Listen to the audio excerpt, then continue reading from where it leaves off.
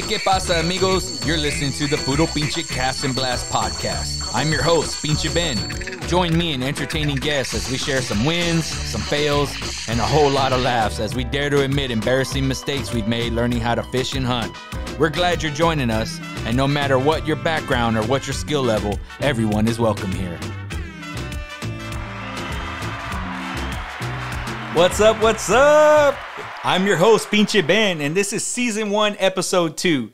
And today, we have a guest with us, Jimmy Trent. Jimmy Trent, say what's up. Yo, what's up, Pincho family? That's what's up. That's what's up. Hey, check it out, man. Today, we're going to be talking about public land hunting etiquette. Man, I have some stuff to be sharing with you guys through our guest. We're just going to bring you guys some awesome content. So, man, crack open a beer with us, get comfortable, and man, let's have some fun. I'm going to turn it over to my guest and let him introduce himself to you guys and just talk a little bit about his background. So here we go. Jimmy, let us know a little bit about yourself, man, and tell us your background. Yeah, so like Ben said, name's Jimmy Trent. Recently retired from the Army, did 21 years there. So a veteran like Ben, we actually worked together in the past, got some deployments together under our belt, things like that. So growing up, I grew up way out in the middle of nowhere, like out in the woods, you know, so naturally there's nothing to do out there. When your neighbor's, you know, probably 2 miles away, your closest neighbor's 2 miles away, you got nothing but, you got your dogs, you got your woods, and you got your weapon of choice, which mine, growing up, was mainly a Daisy BB gun, lethal. So Lethal. Yeah, so it's fun. So growing up out there, just I was one with the woods at the time, you know, growing up, and I learned so much just being out there. Grew up hunting and fishing with my dad. My dad took me out all the time. The whole family was outdoorsmen, so I learned so much from them. Like I said, came in the Army, kind of got away from it for a while, about 10 years, got back into it, and been hitting it real hot and heavy since then for the past 10, 15 years. So I'm currently doing a little bit of guiding work for Unnamed Ranch at this time. That'll be coming to you soon, though, folks, and open to you all soon. So that's kind of my background. Looking forward to getting out here with you guys, talking about some of these hot topics and things like that. And hopefully we can all learn from each other and just open the doors to what we all experience. Right on. So I like to start this off with a few rapid questions, man. Break the ice, get you comfortable. So if you don't mind, I'm going to go ahead and throw these at you and see how they go, Jimmy. So here we go. Here we go. Rapid questions. Here we go. So what's your favorite fish? My favorite fish is a blue cat, trophy blue cat. Nice, nice. Okay, so what's your favorite fishing method? Well, with being, you know, liking catfish, I like the tried and true Carolina rigs. Nice, nice. All right, so if you could pull up a fish out of the weirdest spot, where would you want to brag about? Weirdest fish. Okay, let's talk about, you know, old school Jeremy Wade, Whales catfish out of Chernobyl. It's got to be the coolest thing ever. Gotta be. Chernobyl, man. Imagine what those fish look like, man. So that's pretty good. All right, so what's your favorite game to hunt? My favorite game is turkey hunting. I love turkey hunting. Think about the interaction, the talking back and forth, complete language to learn, language to speak, and the interaction between the two, and the activity that you got to do. It's not just sitting. It's not always sitting. There's a lot of moving. Right.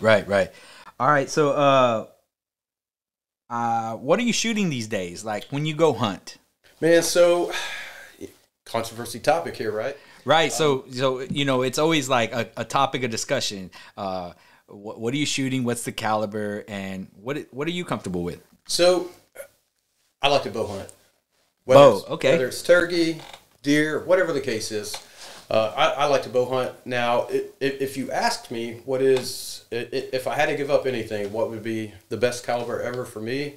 I'm old school, so I'm going to go with the 30-06. To me, it's the most versatile thing you know, for anything in North America. So I'm going to have to go with a 30-06. Nice. That's what I'm shooting too. So you go with what you know, right? Yeah, so that's good. That's good. If you could hunt anywhere, where would it be? Anywhere. What? Where and what, or just where? If you could hunt anywhere, or just where and what? I got to ask because it's a two-part answer for me. So, red deer, stag. That is like the dream, right? Right. That's the dream. But I don't want to get a high high-fence red stag in Texas. I'd like to go to Eastern Europe, you know, native. Let's go do it, man. Let's get out there and Romania, Bulgaria, whatever it is, and do some actual red stag hunting. Wow. Okay, so that's a bucket list for me as well. What's up, amigos? It's Pinche Ben here, and I just want to take a little time to give a quick shout out to one of our sponsors, High Heat Outdoors. High Heat Outdoors was a company built out of necessity. After years of seeing nothing but oak patterns, pine, and maple style camo designs, the need for a South Texas camo pattern inspired High Heat Outdoors to focus on designs you've never seen before. Puro Mesquite. High Heat Outdoor products are intended for your time in the blind, brush, heat, or at the family barbecue. Fashion forward apparel and accurate concealment for Texas regions. Go check them out at www.puromesquite.com. Hey, and if you want to save a little feria, enter promo code PincheBen20, get 20% off your next purchase. Go check them out. Man, let's dive right in. So, Jimmy, today's topic is public land hunting etiquette. And we'll start there, and we're probably going to branch off a little bit, but let's talk about a little bit about public land hunting. The difference between public land hunting and private hunting, and just the etiquette and what you can do, what you're not supposed to do, or maybe a controversial discussion where some people may disagree, and you guys can leave your comments or whatever, and let us know, as we go and we start talking about this stuff. Let us know what you think. So I'm going to open it up to Jimmy. You start this off for us, man. Man, Ben, let me tell you, all right, you said it, we're diving in deep with something. So we're diving in deep to something that, there's going to be a lot of opinions about. Everybody's got their own thoughts about that thing. So with that, I'd say, if you guys aren't sitting down, you don't have a cold one, sit down and think with us, you might want to, because it might get deep here. So public land etiquette, is it real or is it not real? Well, like we said, it depends on the opinions, right? So here's personal opinions. And when we sit here and we talk, this is going to be my personal opinions, right? So right. I want everyone to know that these are my experiences, my opinions on things that I feel. So public land etiquette. As a public land hunter, actually, let's back up. As growing up, I was a private land hunter for the majority of my life, right? So as I came into the Army, the land that I had opportunity to hunt, things like that, kind of went out the way. So you're, gone away, far from home. It's time to start public land hunting. So it was a huge learning curve for me. So growing up, what I like to do is I like to be on the ground. I'm a spot and stalk type hunter, and that's what I like to do. So sometimes it's hard to do in public land, because your typical public land hunter is going to put up a stand. They're going to have a set, a feeder, things like that. So I always ran into a lot of issues where I would walk into people's stands, their setup, and people were getting angry at me. But the thing is, my style of hunting was different than their style. So does that make me a bad person? Does that make is that bad etiquette? Right. So, right. Could be. In my personal opinion, I don't think it is. So there's different styles that lead into different styles and methods of hunting that lead into the public land etiquette. So what was your different style? You say, they were sitting in a blind, or they were doing that public land hunting. What was your way and your approach? So my approach is sometimes far different. So people say, hey, scout an area, do a setup on that area, and that's your area to hunt, right? Right. So I do a lot of people will disagree with this. I do a lot of scouting while I'm hunting. I'm a ground hunter. So use the resources available to you. And this day and age, to me, one of our most valuable resources is topographical maps via Google Earth, Onyx, whatever hunting app, whatever you want to use. So it's super, super valuable for us. So I do a lot of cyber scouting, essentially, is what it is. So I'll go into a public land area to ground hunt. And there's a lot of movement when ground hunting, slow, spot and stalk, still hunting type style hunting. So you may ease on to a gentleman or a hunter that did their scouting, and they set up on hot sign, whatever the case may be. They put up a stand, a feeder, things like that. So you may ease on to that setup, and really makes a lot of people angry, frustrated, and it's understandable. I get it. Yeah, I can imagine. So on the flip side of that, I've done the same thing. I mean, I'm not a ground only type guy, so I'm all about setting up, stands in key locations, pinch point travel routes, bedding area, whatever the case is. So I've been on the flip side of that, but at the same time, when we talk about public land, your land is my land is your land. Exactly. So it's that's where the public land. That's why it's public. Exactly. So it's a balance. It's a balance. A gray area, maybe. That's better. A gray area. Okay. So that's what we really need to talk about. Like, it's not all black and white. Let's talk about the gray, because I feel that I personally, when it comes to public land, I operate in the gray area, not the black and white. Okay. So, is that adequate? Good question. Right. And when you say a stand, right? Are we talking tree stand? Are we talking a pop-up? Are we talking you just get out there and blind in, or do you do it all? So as far as me, or what I walk into most commonly? Mostly you. Like, what do you do when you go, well, maybe let me back up. What is the typical public land hunting method? The typical, from what I see, what I read, and other folks that I hunt with a lot of people. Right. So typical public land hunting is going to be either a saddle setup, they carry in a saddle, right, or a hang on stand. So they'll carry in a hang on stand and some sticks, depending on what state, because every state is different. Some states you're allowed to put not a permanent stand, but from this month to this month you can have a stand in there. In some states, it's a carry-in only. Wow. You carry your stand in, carry it out. So it just kind of depends on the state that you're hunting. But mostly Texas is the carry-in, carry-out. Okay. So it's not typical in Texas for you to get out there and see a lot of blinds set up, like a hard blind or anything like that. And that's a big difference between public land and private land, correct? Well, actually, no. So I kind of got that backwards. Okay. So Texas says you're going to see a lot of those hard stands, and you're going to see feeders and things like that out there too. Oh wow. But that may be something that you don't see. Depending on the area, it could be a really brushed in area. So we're talking game cams and all that. All of it. Okay. All of it. Oh yeah, we can talk about game cams. Okay. Because public land, their public land etiquette. Do not steal people's cameras, SD cards, or anything like that. Yeah, I got it, man. I mean, and that's part of the etiquette, right? That is a huge part of the etiquette. I mean, that's some hard-earned money.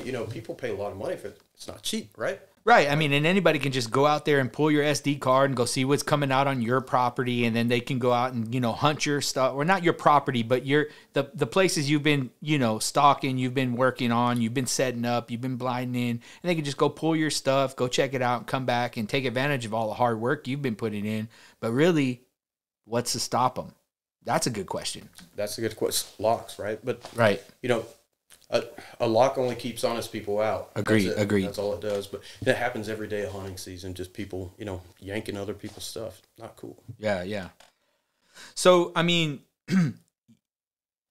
when you say public land hunting etiquette, right? Do you have an experience or something that you could say, like, hey, like, what would you do in this situation, or how do you justify doing this action, or this action? Is this right? Is this wrong? Those are some things that I think we can all learn from, because I know that when I get out there, the first thing I do is, I get out to my area, I look around, I want to see people. I want to see people set up. I want to kind of get a situational awareness, maybe tell us what's the first thing you should do when you get out on public land. We'll start there.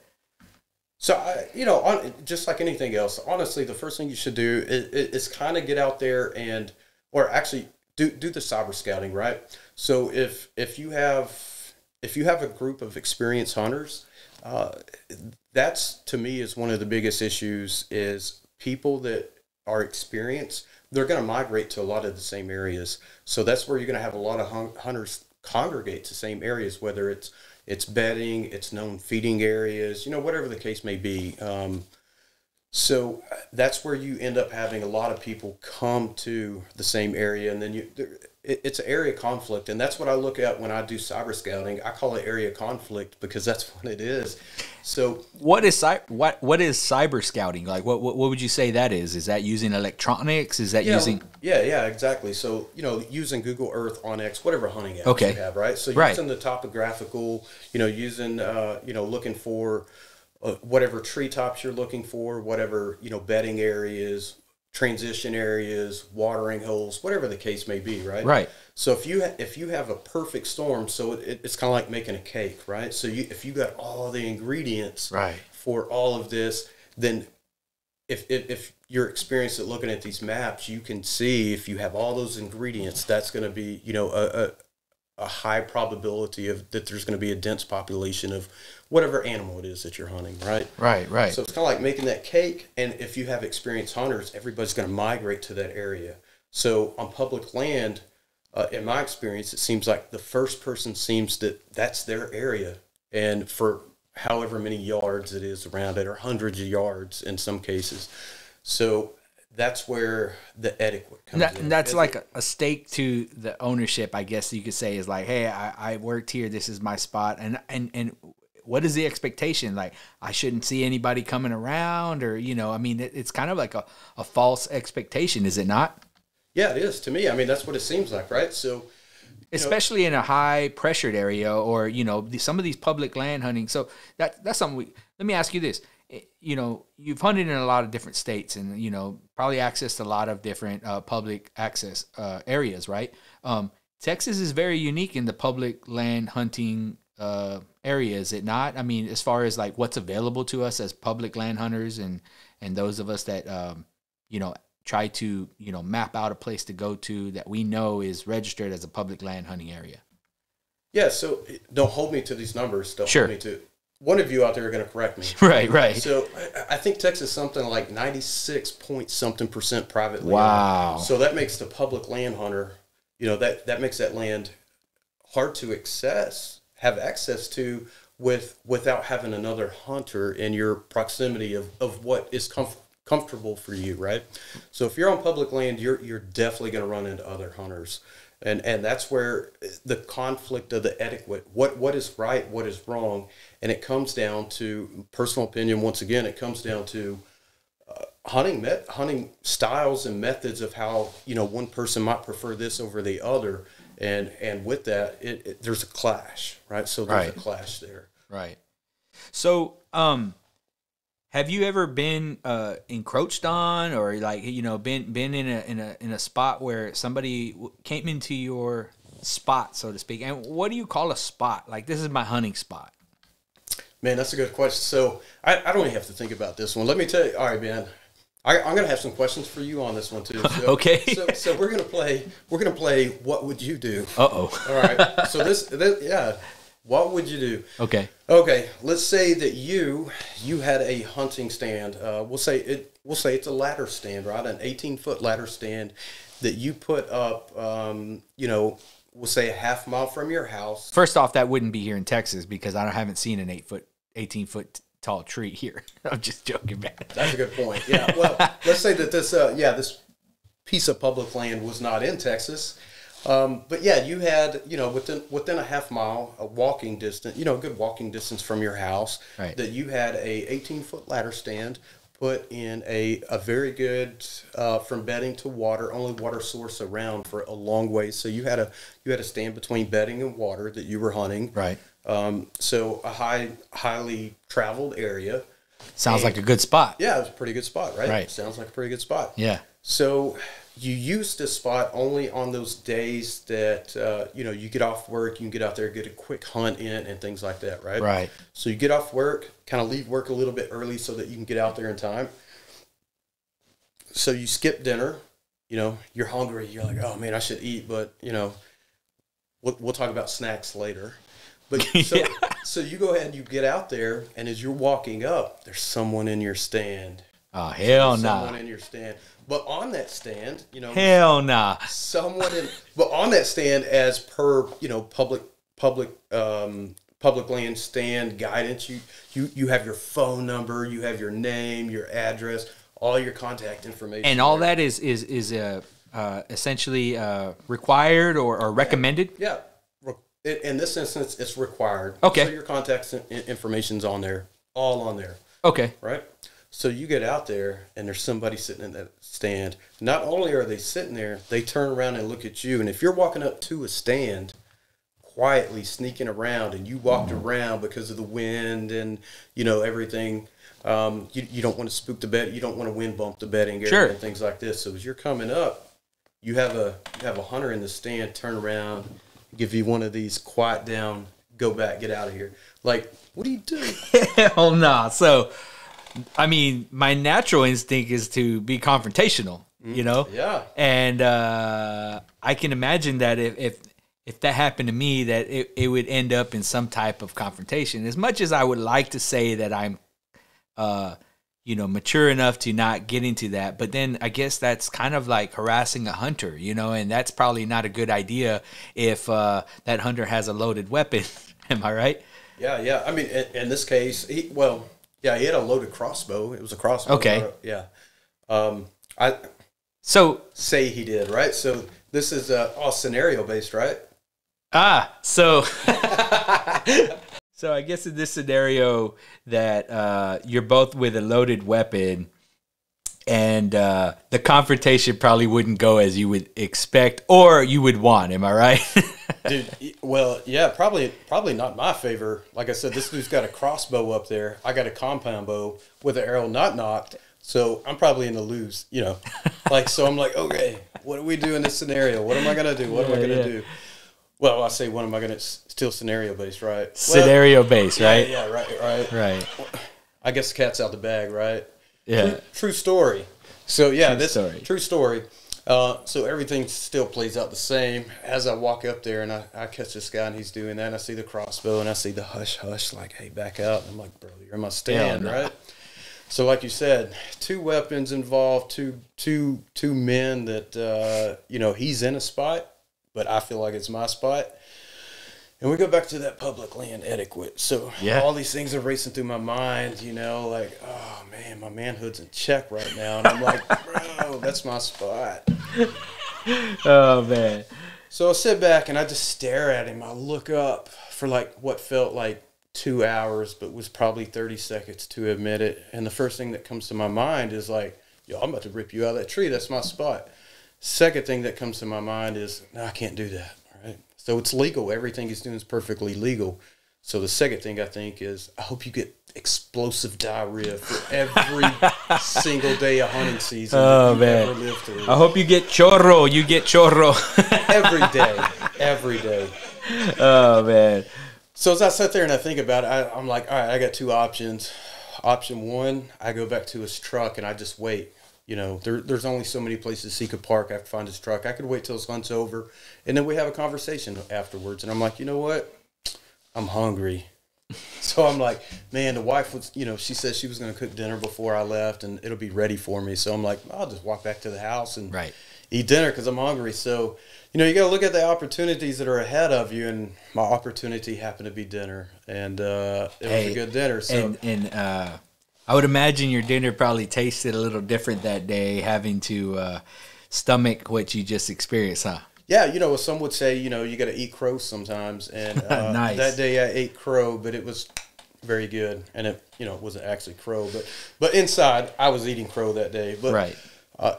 At that point, that was one of those points in all of my hunting time and experiences. And I've had other things like that, but somebody sitting in something that I've spent so much time and effort and things like that in to hush me out of it. At that point, that's when I really realized that, you know what, we're all out here. We all have the same goal. Right. We hopefully, if you've done your homework, the legalities and the laws and everything that's behind it. So, and this guy wasn't doing anything wrong. Nothing that he wasn't legally authorized to do it. Was it against public etiquette? It's up to question. But for me now, after experiencing it, it's, hey, he beat me to the punch. So that's how, honestly, I I feel as a ground guy, you know, I'm on the ground a lot. So if I accidentally walk into someone's stand area, setup, whatever you want to call their it, shot or their lane or whatever. yeah, right? I will not sit up in that spot, but I'll easily, you know, as quietly as I can move out of that area. But I'm going to keep moving, and I feel bad that I may move into someone else's area, but it's part of the game. It's my land just like it's your land. So that's something, you know, I would like to hear that. I would like to hear, you know, from the folks out there watching this, like, what are your thoughts? What are your experiences? What are some things that's happened to you? And staying away from people's areas, stand setups, lanes, shooting lanes, like, you know, like you said, Ben. So what are some of those? And is there a real public land etiquette? And other than stealing those cameras and those SD cards, that's negated. Don't do it. Yeah. But what are some of those other real things that you guys think? Yeah, so I mean, that's a heck of a scenario, man, and that's definitely something that can piss you off, and you know, but you got to handle it a certain way, and you know, it's a lot of us talk, you know, you live to hunt another day, right? And you got to do that, you know, and we it's just it's one of those things, and that's what this whole topic of discussion is what is proper public land hunting etiquette, you know. And I think in this case, you know, he provided us a great example of, you know, I mean, is it wrong? That could be debatable. Is it worth getting into a confrontation? Again, debatable, right? We're all men, and we can all have a conversation, and we can all go to the truck and talk it over, you know, and this and that. And in his scenario, he said, I'm just gonna, you know, hunt another day. And were you able to hunt another day? Yeah, I mean, never seen that guy again. You know, truth be told, had I sat out there, and I thought, you know, like I said, I thought about just sitting at his truck and waiting on him, right? Had that conversation.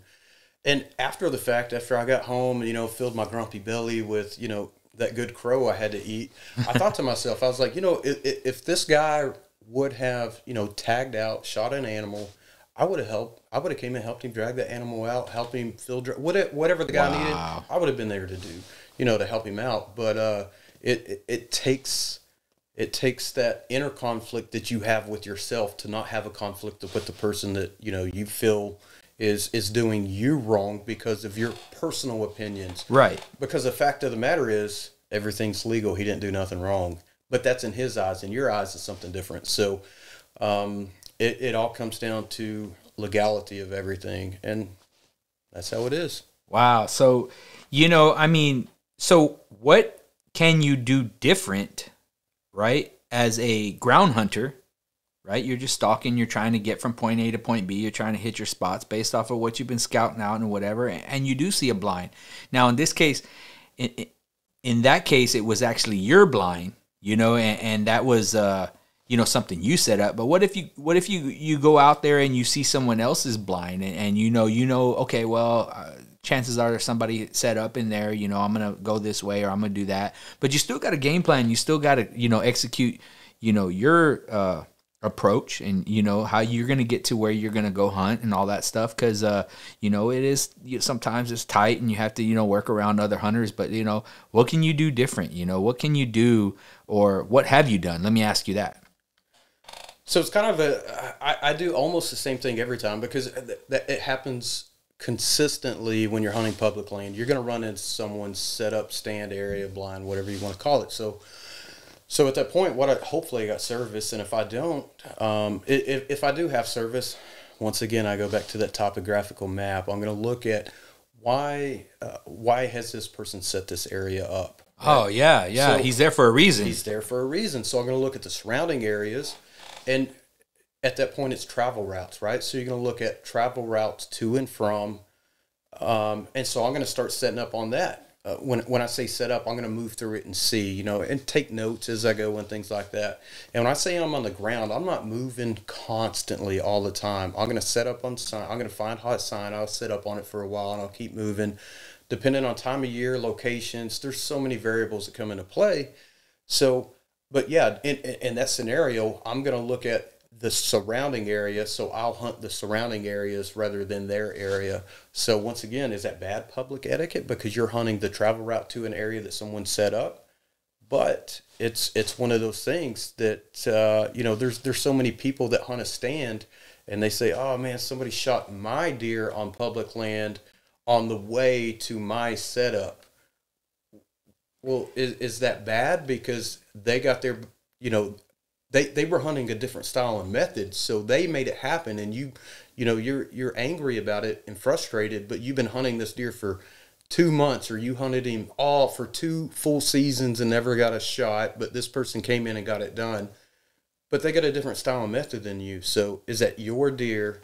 Is that and what about those guys that get out to public land hunting late? I know that's another thing, is like you get out there a certain time, you've put in the work, you know, you're executing a plan that you've kind of, you know, sought out, and then, you know, this, you know, weekend warrior like myself, you know, he doesn't get a chance to put in the time or the work, or maybe didn't even do the research. He just shows up at first light and he's just walking through, you know, some lanes or whatever. That's another thing, you know. I mean, what could you say to some new hunters, right?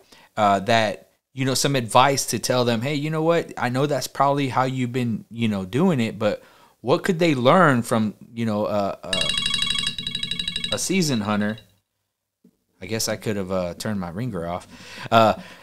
What could they do from a seasoned hunter that's like, hey, you know what? I seen you come out here. You get out here at a certain time, but, you know, what advice do you have for them for getting out a little later, you know, or I'm sorry, earlier? And how does that change the game, you know? Because I know that's a huge topic of discussion. You know, I see it a lot on a lot of different forums. You know, man, I was out here set up in my spot, and here comes this guy, you know, with a headlamp on, walking through at such and such time, and, you know, it's kind of late in the game for you to be showing up. You know, I know that would be a great pointer or some advice you can share with someone. And what do you have to offer for that?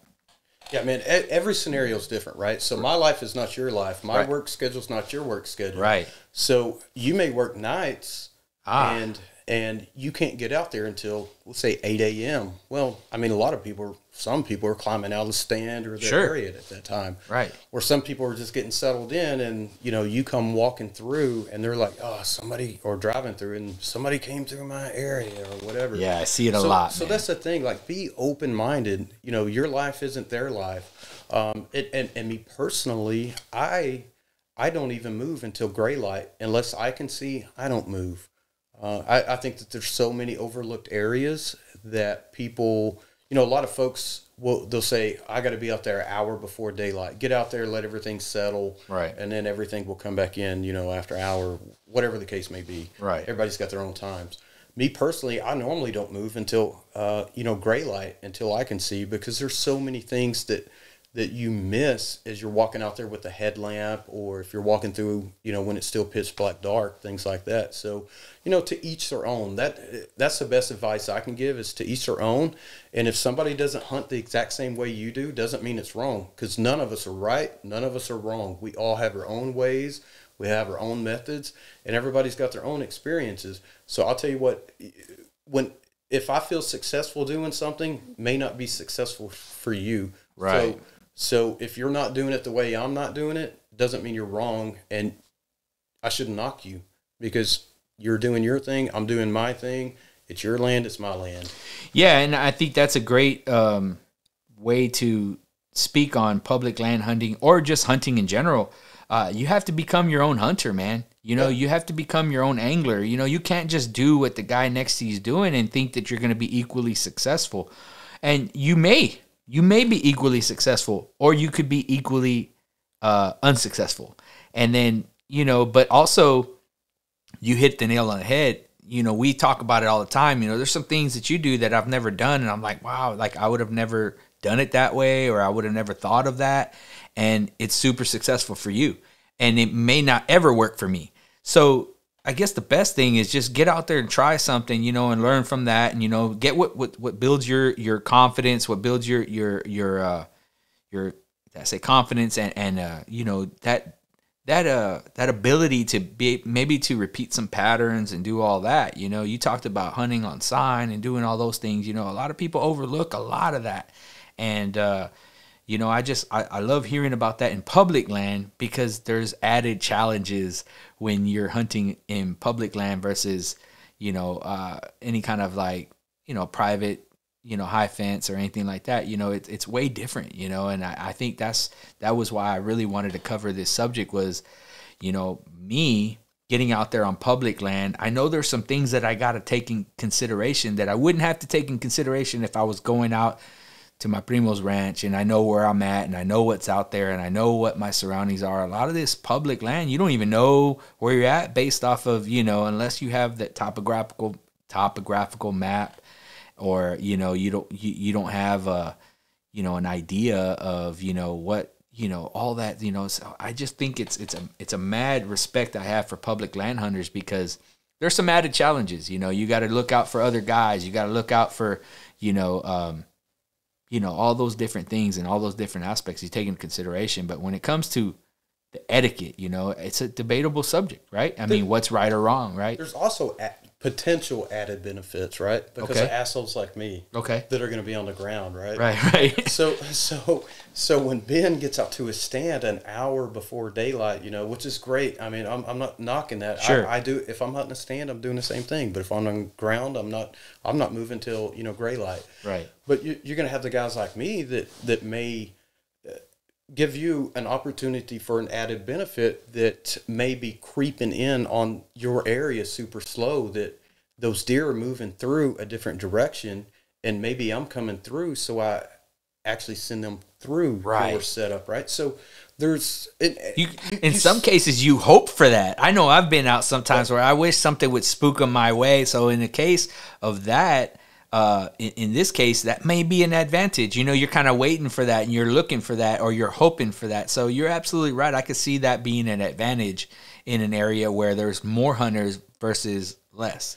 And public land is almost, here in Texas at least, there's definitely the probability of more hunters in a certain, you know, area than less. Am I right? I would say that's a definite probability. Yeah. But there's so much everything is so negative about that. The 100%. Yes. It is, you know, somebody, I see things all the time where a hunter will say, oh, thanks to some jackwagon, I was able to shoot this deer with him all happy, you know, a picture. Yeah. And they're saying, like, thanks to this jackwagon that came out late for whatever reason, I was able to tag out and bag this deer. And you're like, man, don't put the negative spin on it. Like, that counted as a blessing, right? It wouldn't happen had that person not been there. So why are you knocking that person, calling them a jackwagon?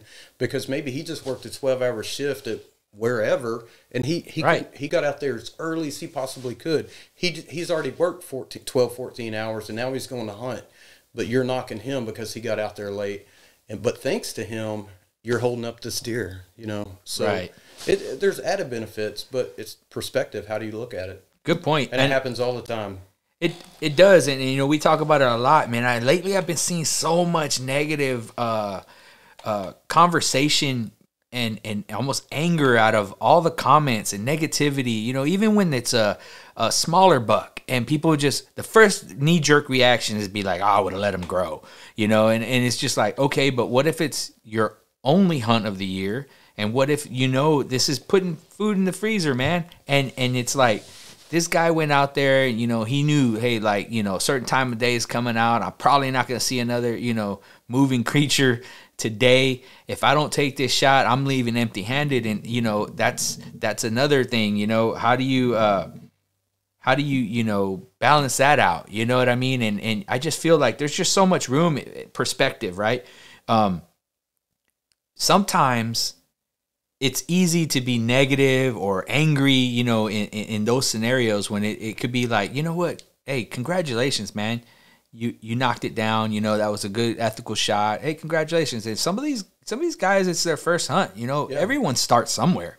You know what I mean? You got to start somewhere. And, you know, sure, you know, you're trophy hunting and this and that, and you're trying to beat your last record size or whatever. This is a good opportunity for you to say, like, you know, hey, congratulations, or, you know, hey, and just give them, you know, hey, that respect. You know, I think we should owe each other as hunters, you know, more respect. And like you said, you know, you could have confronted that guy or whatever, but you chose to be like, hey, if he knocked it down, if he knocked down a deer in my spot or what, I was going to help him out. I got mad respect for that, man. Yeah, I mean, perspective, once again. Well, here's the real thing. We live in a digital world, right? So everybody wants the biggest deer, the longest beard, the, you know, whatever it is animal that you're hunting. They want the biggest and the best. So it becomes a bragging thing. So we're all wrapped around, like, how much did it score, you know, things like that. So perspective, when it comes down to it, like you said, congratulate the hunter. We're a very, very small community, so we need to take care of our own. I mean, the hunting community should be more of a brotherhood rather than we're knocking and bashing each other because, hey, this deer, you know, in Texas, it was 13.5 inches. Hey, it was barely outside its ears. Why'd you shoot it? Let him grow. Well, like you said, my life isn't your life, so I might get to hunt 2 days out of the year, and I was lucky to get this deer. So, and it's his tag, man. I always say that. It's like, it's his tag, you know, or her tag. You know, it's your tag. Do with it what you know, handle it like you want to handle it, and I'll be a man about it and congratulate you, or just, you know, if I ain't got something positive to say, I'm just not going to comment at all, you know? Yeah, let's be positive towards each other. Let's see more of the doe pictures also on social media. Oh, good point. Bucks, good point. Let's see those doe pictures. Let's be happy. I mean, when I'm hunting for meat, I'm hunting does. There you go, right? It's not the age-old saying, you know, like, you can't eat horns, you can't eat antlers. Good point. So just be happy with everything, and you know, whatever method it's taken, whether it's rifle, shotgun, traditional, crossbow, compound bow, whatever it is, be happy for that person because it did take work, time, and effort, right? So congratulate each other. Don't take the negative spin off of it, and the scores don't always matter. Like, it's right. It's the experience. 100%. I'm 100% guilty. Every hunter's guilty of it. You want the new world record every time you go hunting, right? You want to, but at the same time, sometimes it's about the experience. I've shot a lot of you know, smaller bucks. When I say smaller, you know, not the trophy bucks, but I shot them because of the experience of what it was, and I still have that trophy, and every time I look at it, I know that you know, what that hunt was. So it brings back that memory of that experience, which may be better than if it was a 200-inch buck, you know? So just that experience is what it's about. It's not always the score. Last year I shot a small buck, man, but I was with my primo that we set up, and we were trying to get together and hunt for years, you know, and we finally got together, and we were sitting in the blind together, and he told me, man, I had it in my crosshairs, and we talked about it. I was like, man, it's a little small, you know, and he's like, look, your hunting season's over, primo. If you want to take the shot, and you fill the freezer. Yeah. So I took the shot. I harvested that animal. I tagged it, you know what I mean? And it was my tag. I did with it what I wanted. I harvested. It was on private land. It wasn't illegal, but it wasn't definitely, like, you didn't see me posting pictures of it because they would tore me up on freaking all the websites and everything, you know what I mean? So I definitely held that to myself. But you know what? Again, the memory, it was us together. I made sure that I had that opportunity, and we talked about it. Man, we got up, we fist bumped and everything. And, you know, it wasn't one of those things you can go out and, you know, and brag about or whatever. But that memory, that experience, that was priceless, man. It's priceless. It can be. And, you know, another age-old, haters are going to hate, man. Haters are going to hate. And there's going to be folks tell us, like, oh, well, he's talking about, you know, shoot smaller bucks for the experience. It's because he can't shoot big bucks. Right. I'm around big bucks every single day during deer season.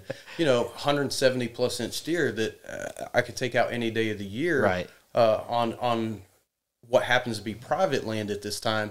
But I don't. I do it for other people to come enjoy. Right. For me, at this point, it's more about the experience rather than the score. But well said. To each their own. Right. You know, but all I'm saying is don't knock people that, you know, if they don't have the opportunity to shoot, you know, a high-scoring deer, whatever the case may be, don't knock them. Positivity. Let's take care of each other. Let's congratulate each other and keep that person wanting to do what they do. Because a lot of folks, they'll stop. They'll stop hunting. They'll stop. Right. You can make or break a hunter. Yep. Someone coming in new. Exactly. Yeah. Right. So well said. Well said. So check it out, man. we can go deep, deep, deep into public land hunting, and maybe we will, you know. But I want to wrap this up with a little segment that I want to try called "But Did You Die?" Did you die? But did you die? All right. It's a segment where our guest shares a memorable cast and blast adventure where they nearly died or found themselves in a sticky situation, something we can all learn from. So I bring this up because we all have that no shit, there I was story, right? But did you die? Can you think of right now, top of your head, of a situation that you had a near, it was sticky, man. Something that someone can learn from. What do you got for us? Yeah, well, you kind of put me on the spot with that one. All right, so here's a story from back in the day. We'll say probably around 96 to 98, somewhere. Okay. 1996, 1998, sometime in that time frame. So here we are on it's called a river, Muddy Boggy River, which is in southeast Oklahoma. Super small, not that big. So me, my dad, and at the time my brother-in-law, we had some trot lines set on this river. Let me put this river into perspective for you. Right. So we'll say it's 50 feet across. Some would call that a creek, okay, whatever the case may be. So it's nothing but deadfall logs all over. It's sandbars. Some are deep, some deep holes, some shallow holes, right? So we put these trot lines out, and learning experiences that I don't do anymore. At this time, they were downriver rather than upriver. Right? Don't ever do that. So we put these out. We come back to check them. We check them twice a day. We'll check them at noon and midnight. So we go back for a midnight run, and we get up the river. We shear a pin, the prop pin on our outboard, right? So too easy, right? We bought extra shear pins. Right. We shear that one. We shear the next one. Wow. We're out of shear pins now. So as we do this, you're 3 pins further than I would have been. Yeah, we're already 3 pins. But here's the catch: we didn't make it to our trot lines yet. Oh wow! So this is before we even got to our trot lines. At that point, we should have turned around. Guess what? We didn't do. Didn't turn around. So, but in our heads, we're like, no, we're smart because we're going downriver. We'll just float down.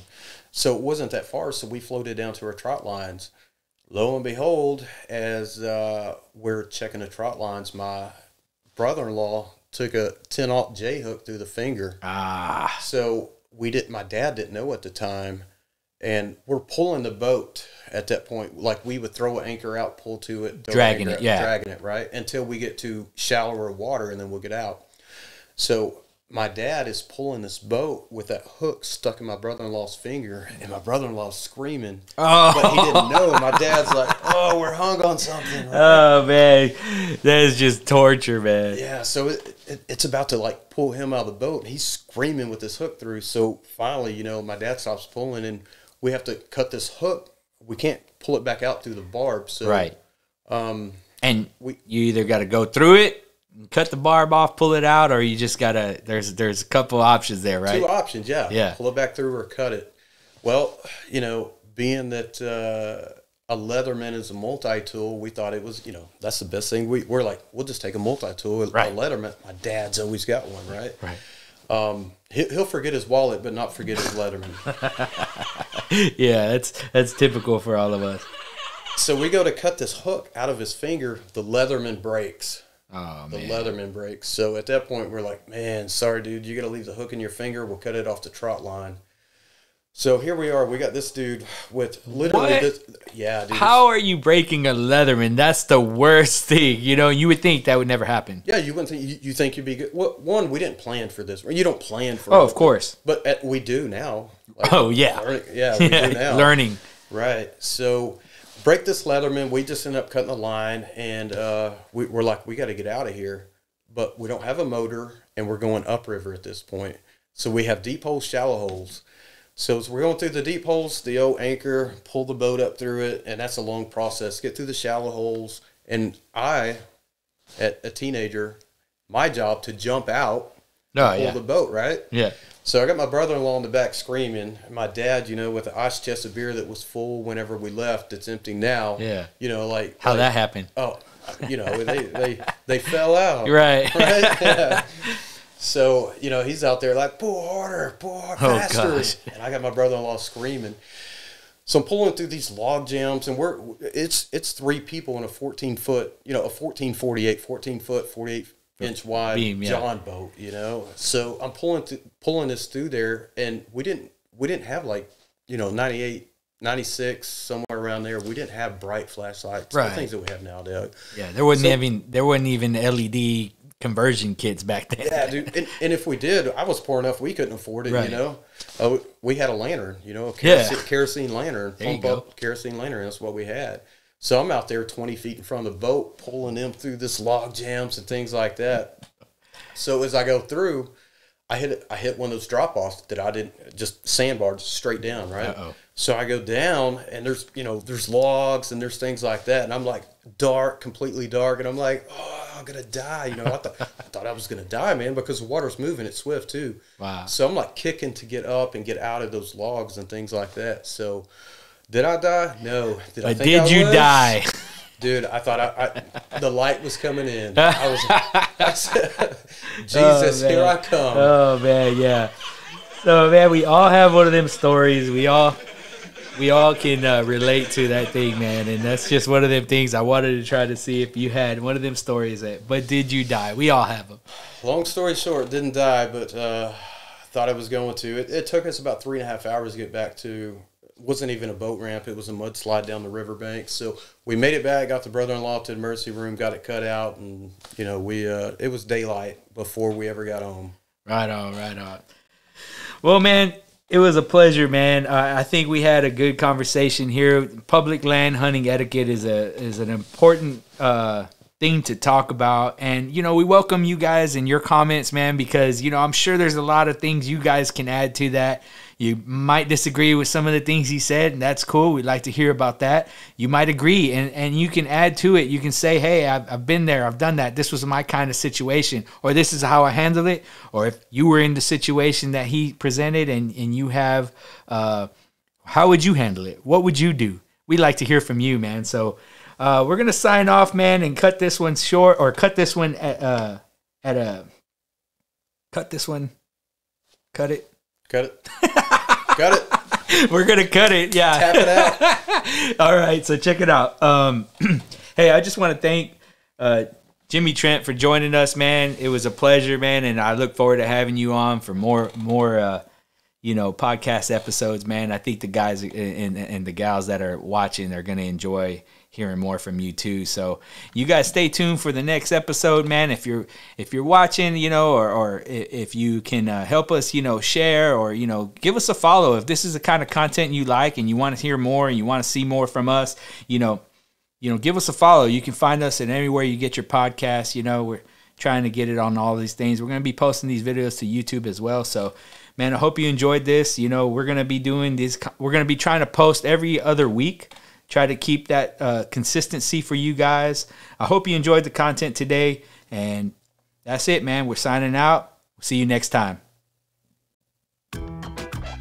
Hey, amigos. If you enjoyed this podcast, I invite you to subscribe so that you can be notified when we post new content. And if you feel like leaving a comment, rating, or review, please do so for this podcast and share with your friends. Thanks for listening, and I hope you had as much fun as we did. Now get out there and enjoy the Cast and Blast lifestyle, or as we say here, puro pinche Cast and Blast.